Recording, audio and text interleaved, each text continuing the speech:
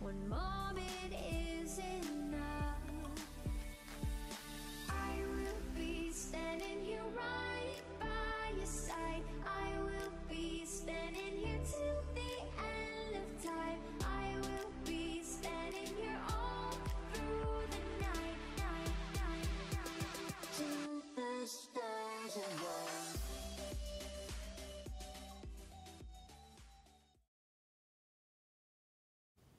So hello and welcome to my channel. Today we're going to be doing a video for kids. So we're going to talk about working dogs, specifically service dogs and guide dogs, and how to handle them when you see them in public. So I'm Andeline, and this is my service dog in training, Ezio. He's 14 weeks old and currently trying to nap while mom's talking. So, let's get on to the service dogs and how to handle them in public. So, you probably do or do not see a bunch of service dog handlers in public. It may be a rare sight where you live. It may be a very occasional sight. It may be a sight that you see every day, depending on where you live. So, service dogs, what do? Service dogs are there to help a person with a disability. Not all disabilities are visible, but they are here to help us with our everyday lives. Kind of like when you guys go to school, your teachers are there to help them teach you about math and certain stuff like physical education, like gym time, that teaches your body to grow and get stronger. So service dogs are a little different from that, but service dogs, they help with such as a person with mobility issues. So that's issues with moving around, or a person in a wheelchair, or they might just not be able to move their body as well as we can. So that means a mobility service dog would be there to help them. So some of the things that a mobility service dog would do would be pick up objects, turn on a light switch, help put laundry away, open doors, close doors, grab a drink from the fridge. Those are just a few things they can do. They can also help the person balance. So that's what a mobility dog is, and that's exactly what Ezio is going to be. He's going to be, that's half of what he's going to be. He's going to be a mobility service dog, and he's going to be a psychiatric service dog. So when you see these pups in public, what you want to do is practically nothing. You can look at them, but don't make eye contact with the puppy. Don't stare too long. People find that a little rude sometimes. But what's most important of what you don't do is you shouldn't offer food to the dog, don't yell, look a doggy, don't talk to the puppy, and don't pet him. That's especially important. You want to not distract the puppy dog, because the puppy dog has a very, very important job that if you distract the puppy dog, you could possibly really, really hurt the handler or the person who has the dog. It's very dangerous to distract the puppy dog. The puppy dog has a very, very important job, such as a seizure alert dog. If you distract them and the handler, the person who has the puppy dog, has a seizure, they don't, what a seizure alert service dog would do is alert them before they have a seizure so they can get to a safe place where they can't injure themselves. So if you distract the puppy dog from alerting the handler, they could possibly have a seizure and injure themselves or worse. So this is why it's so important not to distract any type of working service dogs. And the service dog people will be very, very, very happy that you haven't distracted their puppy. You can ask, sometimes you can ask, not all handlers will say yes. You can ask if you can pet the puppy dog, but most handlers will probably say no as they are working. And it's very important you don't get upset about it. You have to say, okay, just tell them they have a very pretty dog or cute dog and end the conversation, or just stop there. They'll probably say thank you, and then you guys can go back on your way to doing your thing, shopping or whatever you're doing. It's very much appreciated if you do ignore the puppy dog. So, like I said, not all service dog handlers will tell you no. You can pet my puppy dog. So, again, not distracting puppy dog service dogs.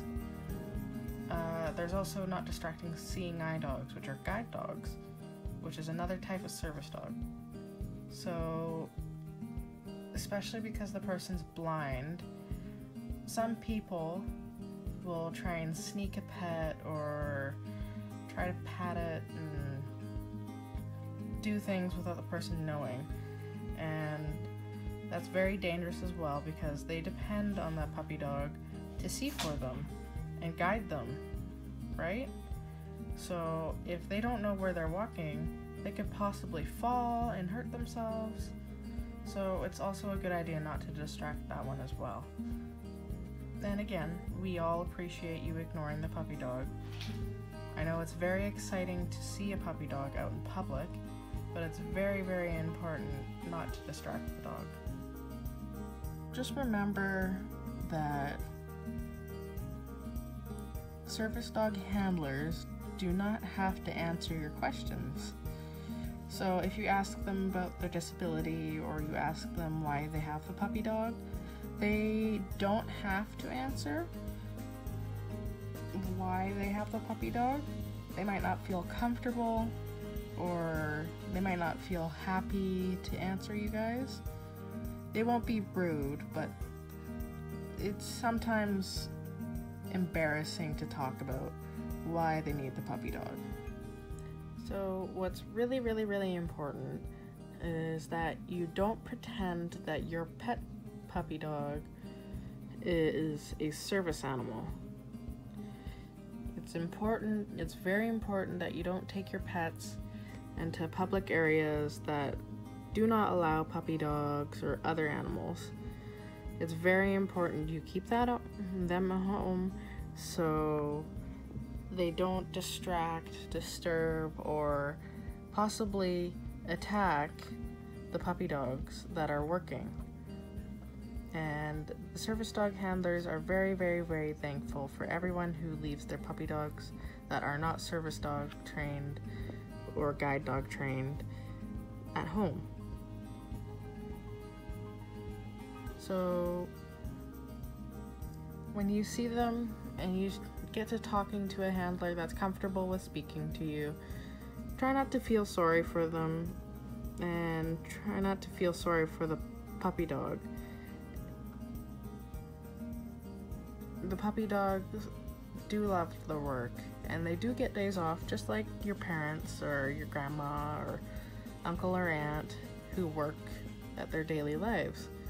They get days off, like a little weekend or a holiday, so there's no reason to feel sorry for the puppy dog. They have their days off. So Now, here are some things that you may see a service dog wearing. See, Ezio is wearing his in-training vest. He's gonna model it for us. So his in-training vest says, "Ask the pet." He's in training. And on the back, it says, "Service dog in training, ask the pet." Now, some people who have training dogs in training may say, "Service dog in training, do not pet, do not make eye contact, do not look at," or well, that's what no eye contact means, is don't look at him. Don't make kissy noises or try and call him over, don't distract him. But for now, he's a really, really young puppy, and he's still getting to learn about the public and some strangers and people. So right now, I feel the need that he can probably be pet as long as people ask to pet him. So when he's older and graduates to becoming a full service dog, he will eventually wear this. This is just one of the harnesses, but until he gets bigger, I'll get him a new one. But this is going to be his adult one. So there's a bunch of stickers. Well, I guess they're like stickers, but they're patches. So it says service dog. So this one says, "Service dog, if handler is down, do not separate us. Do not call 911 unless injured. Give us space." So if there's a down handler on the ground because they fainted and the dog is either licking them or under their head or barking at them, they are doing their job, they're working, so don't shoo the puppy dog away. Let the dog work. And unless the handler is injured and bleeding, then call an ambulance. But please let the doggy do its job. So this one says, "Not all disabilities are visible." So that means not all disabled people are in wheelchairs. They're not all holding a cane, they're not all in crutches. Some people look like a normal person walking around like you and I, and they don't see their disability and think, "Oh, they don't need a service dog." But that's not entirely true. So let's go on to the next one that says, "Ignore me, I'm working." So when it says "ignore me, I'm working," remember what we said, ignore the puppy dogs, try not to get their attention, right? That's very good that you don't. So on this side, I've lost some patches, I've took them off, but this side says service dog as well. And so does the handle. So this is kind of like what you see a guide dog wear, but this is also for guiding. Sorry, I'm moving this in our faces. There we go. So he would wear this part, and I would hold this handle, and he can guide me away from crowds, or guide me through crowds, should I say, and take me away from crowds and make me go sit down on a bench, because I lose my balance quite easily, and sometimes I feel like I'm going to pass out. So that's some of the equipment you'll see a puppy dog wear as a service dog. Right, buddy? Yeah. So this is also part of our puppy dog equipment. So this is called a gentle leader, or a halter, like a horse wears. So this is a gentle leader, and where it goes is you probably won't. No, you won't. So it goes over his nose like that and around his neck. So this part goes around his neck. Okay, so hang on. So this is his halter, as I like to call it, because I used to have horsies. But it's also called a gentle leader. It just goes over his muzzle like that, just like a horse halter would, and it goes around his neck as well. But it's not a muzzle, which is what some of you might see. So see, he can open his mouth completely. He doesn't like it when I do that, but he can open his mouth. He can eat with it. It's just to help train the puppy dog to walk in a heel position, which is directly beside me. So he should be walking directly beside me at all times, follow my body language, and either sit or stand calmly when I stop. So the halter is just an easier way to help train the dog to heel and not pull on the leash or walk in front of you. So those are some of the equipment that you will see a service or guide dog use. Other equipment that we use can be, these boots won't fit him, they never did. So these are boots, they're doggy boots. You'll see them on their paws, especially in the winter or the hotter weather, such as now. It's summer, so I've got a bigger pair for him, but I've got another bigger pair coming for him because you are growing so much. Yeah. So with those, they help protect from the hot pavement. Because our puppy dogs are working with us 24/7 and going out with us and everywhere, they need to protect their paws because their paws can get really burnt and melted if they walk on the hot pavement. It kind of hurts our bare feet to walk on hot pavement from the sun burning on the pavement, so they need protection too. Other equipment you'll see, this isn't a service dog backpack, this is my other puppy dog's backpack, but this is part of the backpack. It goes on a harness. So you'll see some service dog handlers have a backpack on their puppy dogs, and they will probably have service dog right across there, and they will probably have another patch on it somewhere on the dog that says medical equipment inside, medical card inside, information, anything that they need inside, such as like diabetic stuff, sugar and stuff, just to help with the diabetics and their low blood sugar and stuff like that. I'm not a diabetic, so I'm not very familiar with it, but just medical equipment like that, some medications and pills. So service dogs don't even have to wear a vest like this, right? So to identify them anyway, they should be behaving like this, and they should just, like, they could be completely naked without any vest or sort of sticker on them that tells you it's a service dog or special equipment on it. So they should behave like this, completely calm and very responsive to the owner.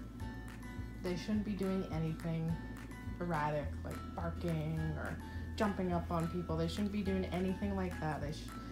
This is how you can identify them: their calm nature and their listening skills and their tasking, like picking up dropped objects for their owners. Good boy. So I gotta give him a treat now. So thank you for paying attention, and thank you for watching our video. We really, really, really appreciate you guys listening to our videos and watching and hopefully following what we told you guys. So, and please feel free to educate your parents, your aunts and uncles, your brothers and sisters, all about service dogs and how to handle them. It's very good that you help educate and teach people how to handle these dogs when you see them. So thank you, and hope you guys have a really, really, really, really good day. I gotta give him a cookie now. Okay, bye.